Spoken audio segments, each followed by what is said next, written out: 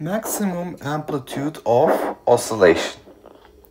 A block with mass capital M rests on a frictionless surface and is connected to a horizontal spring of force constant K. The other end of the spring is attached to a wall.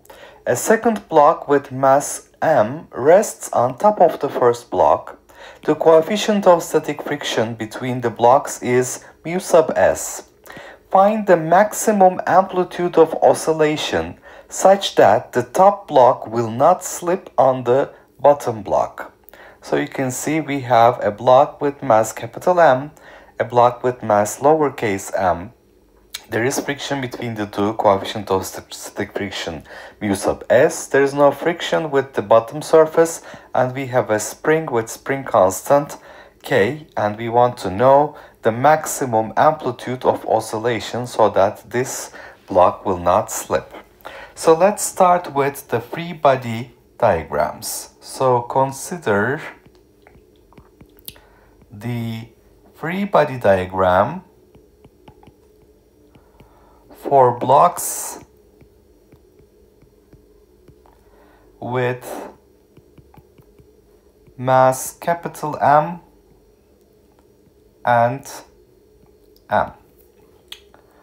So if I concentrate on the forces acting on the block with mass capital M, the free body diagram will show the following forces.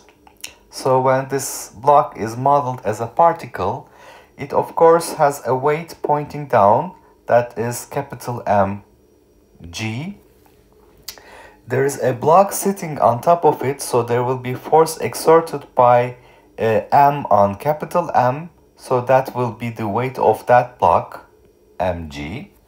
There will be a normal force that will balance these forces from the bottom surface, capital N. If this spring has been stretched by a certain amount, there will be a spring force, which will be the restoring force, capital Fs, and the friction with the top block, F sub s, static friction, will be opposing the force due to the restoring force due to the spring. And let's call the vertical axis the y-axis, the horizontal axis the x-axis.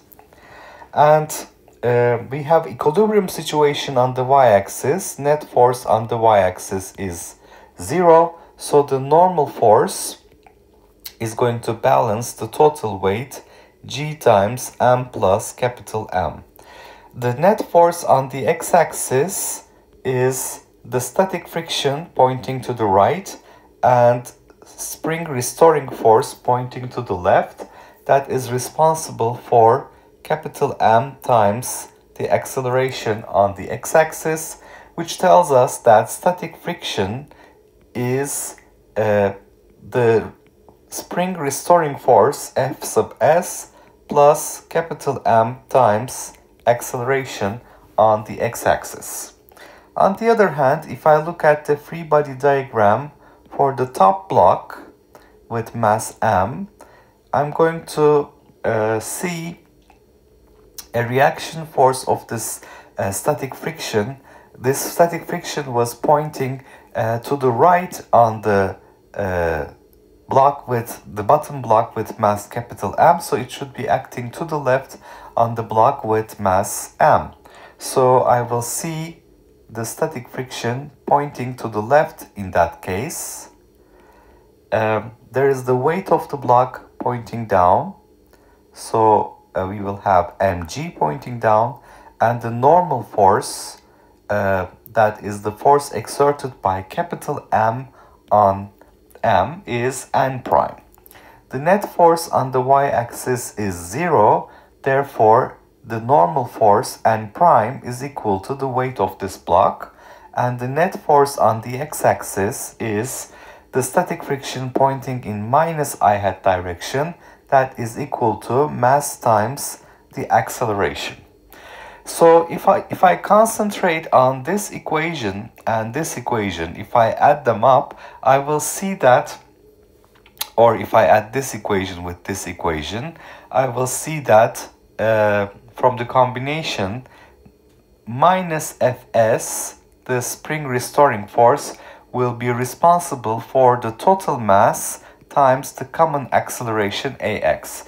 In other words, if I concentrate on the system consisting of the two blocks, the internal forces will cancel out, and in that case I will be just considering the spring restoring force, which is responsible for the common acceleration A. So therefore the system will have an acceleration which is equal to minus the spring restoring force Fs divided by the total mass capital M plus M. So if I substitute this acceleration to the static friction expression that I obtained from the free body diagram of capital M, the block with mass capital M, then I see that static friction must be equal to the spring restoring force Fs minus capital M times Fs divided by the total mass capital M plus M.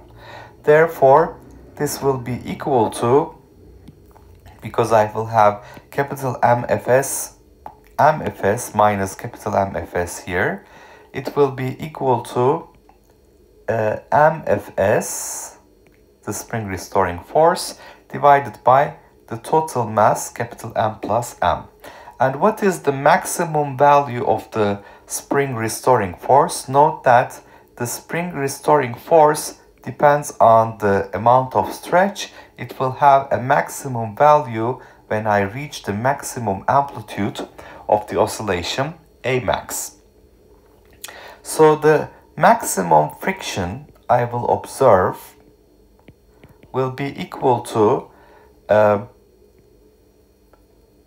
M times the spring restoring force maximum value, which is spring constant K times maximum amplitude of oscillation divided by the total mass M plus capital M.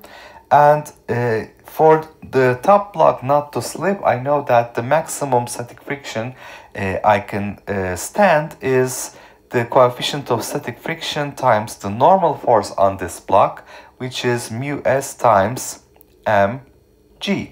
So these m's will cancel out, and I will obtain the maximum amplitude of oscillation, A max, to be the coefficient of static friction mu s, gravitational acceleration g, total mass m plus capital M divided by the spring constant k. So this will be the final answer. Alright, so we're talking about a system consisting of two blocks. There is friction between them, coefficient of static friction mu s, and these blocks are to move together and M should not slip on capital M. So if I consider the forces on the x-axis for this system of two blocks, there is only the spring restoring force, provided that the spring has been stretched at a distance delta x from its equilibrium position. And this spring restoring force is total mass times acceleration. The common acceleration will be minus Fs divided by M plus capital M, the total mass. If I look at the free body diagram for the bottom block, I see the total weight, M plus capital Mg pointing down, normal force, that's compensating for its spring restoring force, and the static friction, which is opposing the spring restoring force acting at the interface between M and capital M. And because the common acceleration is minus Fs over M plus capital M, where Fs is the magnitude of the spring restoring force, I will see that the static friction is the spring restoring force plus capital M Ax, which is MFS divided by capital M plus M. Spring restoring force reaches its maximum value when we have the amplitude of the oscillation A max. So it's K times A max. And this maximum friction I can stand without slipping for the top block is this coefficient of static friction times the normal force acting on this block and prime, which is mg, as we can see from this free body diagram. So amps cancel and we reach the maximum amplitude of oscillation to be mu s g total mass divided by the spring constant k.